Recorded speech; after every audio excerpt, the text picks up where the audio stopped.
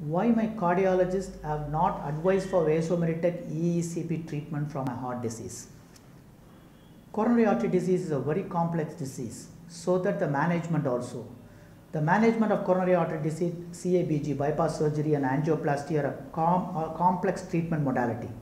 So EECP is a simple non-invasive solution when compared to the complex interventional solution offered by the cardiologist. And is also cost effective, and it can be easily reproduced in many centers. And I think this has created a kind of bias in cardiologist mind. And also the EECP clinical papers guideline are all very recent. From 2013 to 2016, many clinical papers have been published, and many cardiology textbook and guideline have recommended this EECP.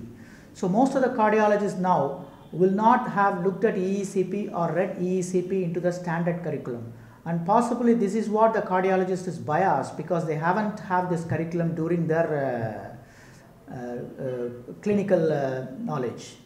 And second important question is, because now it has been recommended by the guidelines and textbook, I think your cardiologist, when you speak about your heart disease, should also discuss about EECP as an option for your cardiac disease. If the cardiologist or interventional cardiothoracic surgeons refuse to discuss EECP, then probably they are withholding some information from you which might be very helpful for your heart disease.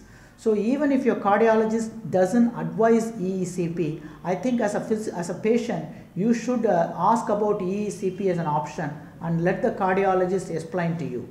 So right now, because of the high recommendation for EECP, the cardiologist should not refuse. And if they refuse, I think they are not giving all the information about the treatment option which is available to you.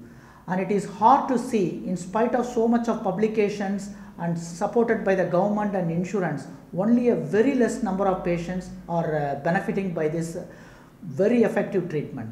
So we advise, as a patient, you have all right to ask your cardiologist and get the information about EECP. If not, you can always have EECP information from Helio Heart Center and take a second opinion from any of our EECP center across the country.